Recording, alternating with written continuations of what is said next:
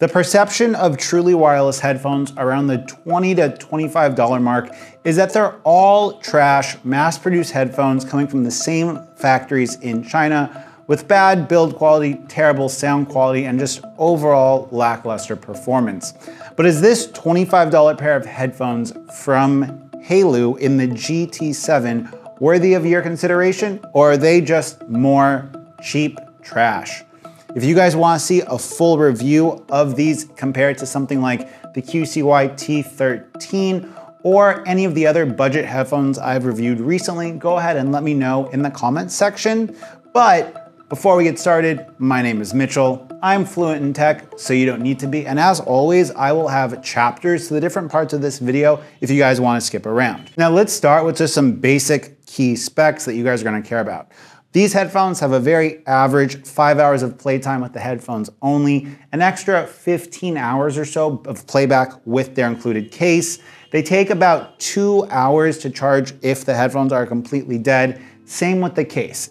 No quick charging feature here, but that's kind of to be expected with a pair of budget headphones. They have AAC and SBC audio playback, which again, very average, but they do have Bluetooth 5.2, and in my experience, they've had absolutely no issues switching between the master and slave. If you guys like to use them in mono mode, range on these has also been surprisingly good, and overall, I think that your connectivity fears shouldn't be a fear with these headphones. Specs out of the way, let's talk about design and build quality. Now, this case has a nice matte finish on it, which my wife said she actually thought was a higher quality feel compared to something like the QCY T13. Although the lid doesn't feature any type of mechanism to keep it open, it just kind of flops around. The material on the lid is pretty thin, but they haven't broken on me yet with a week of use. The case is relatively small and svelte, which is nice for a pair of headphones like this. Ugh. There is no indicator light to show you the battery percentage of the case, but there is a USB-C charging port and a little indicator to tell you when the case is fully charged. Other than that, this case is relatively unremarkable, and it actually feels shockingly close in build quality to something like the Redmi AirDots or the Redmi AirDots 2, whereas the Redmi AirDots 3 feel a little bit more premium, and that has a button on the case. When you take the headphones out of the case, you're gonna be featured with the same kind of oval in-ear design that you have with the AirPods Pro, the Pamu series of headphones, and you're gonna have a short stem on the bottom. Now, the stem of these has a little kind of cutout to where you can go ahead and touch them for the touch control, and we'll talk about controls in a little bit. But overall, they're very, very simple, minimal, and clean aesthetic with that matte plastic going to the rest of the headphones. And overall, I think these headphones, design-wise, are totally inoffensive at the price point. The headphones themselves don't feature any kind of crazy materials. They have a nice little relief cutout so you don't have the stethoscopic effect when you put them in your ear. And overall, I think that at $25, they're totally acceptable. Moving on from design, let's talk about one of the most important aspects of truly wireless headphones being controls. And this is where I am a little bit disappointed because Haylou in the past has done a lot better. These headphones feature a double tap on one side to fast forward the music, single tap on either side to play or pause, triple tap to someone's assistant, and if you double tap the left side, it doesn't rewind the track, it just puts you in a gaming mode. And that gaming mode, when I was watching YouTube videos, doesn't seem to offer that big of an improvement in latency, but you guys are gonna have to be a judge in the gaming test, and we'll jump to that right now.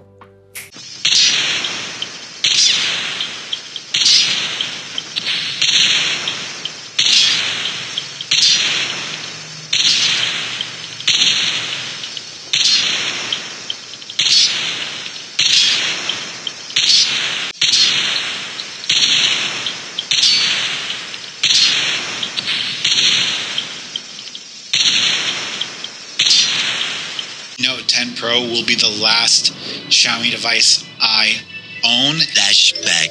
I asked on Twitter if you guys wanted a video about me selling my Redmi Note 10 Pro, and more of you responded yes than I was expecting. So I thought I would give you guys. Now, Haylou has advertised these as having a 60 millisecond response time for games, but I don't think that these would be an amazing pair of gaming headphones. I think that if you need a pair of headphones to game with, then you should go ahead and get one of those combo USB-C to headphone jack plus USB-C power input jacks so that you can use a pair of wired headphones. There's brands like Baseus that has them, and I'll go ahead and I'll have a link to them down below, and just use wired headphones for this because wireless headphones are just never going to replace a pair of wired headphones if you're really into mobile gaming. Talking about added features of these headphones, Haylou claims that these have an added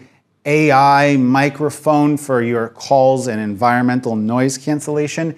And I think the call quality on these was okay, but you guys be the judge. So as you know, I live on a pretty street out here in Hanoi, and I think that the microphone quality with these things is all right, especially given their price point. But what do you think? Let's talk a little bit about the sound before we get to the final verdict. And I think the sound quality of these has been all right. Are they great at $25? I would say they're just kind of average. Mids feel very much hidden behind bass. They don't have a ton of space and their soundstage isn't out of this world, although the soundstage is okay, especially with the cutout to reduce the stethoscopic effect. It helps the soundstage a little bit. If you're looking for something to listen to rock and roll or you love vocals, these probably are not going to be a very impressive pair of headphones for you. But if you listen to mostly modern music, hip hop, electronic music, pop music, I think these headphones will be satisfactory, but they're not going to win any awards. And that's okay, because Haylou has a bunch of other headphones in their lineup, like the W1, and I'll have a review to those up here, that do sound really, really good and they won't break the bank. Now, I want to go ahead and come back to the final verdict, because at the beginning of this video, we talked about how at $25, the perception of most headphones is that they're just cheap Chinese garbage and they're all made in the same factory. And I don't think that these headphones necessarily qualify as that. I think that at $25, they do offer a reasonable amount of value, especially for most average consumers. And on top of that, they come from a brand that you can relatively know and trust, and they're not gonna fall apart on you through regular use.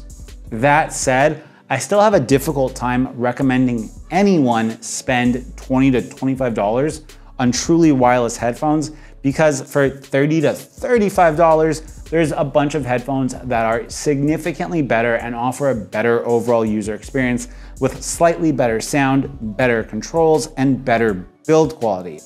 But really, if you guys want to go ahead and spend your money at the $25 mark for a pair of headphones, I think that these headphones are totally acceptable, and they're definitely better than the average unbranded Chinese junk that you might find on Alibaba, AliExpress, or Amazon.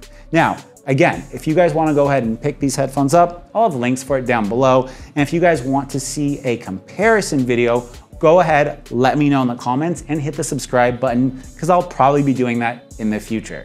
Until next time, guys, it's been Mitchell. Peace. Ugh.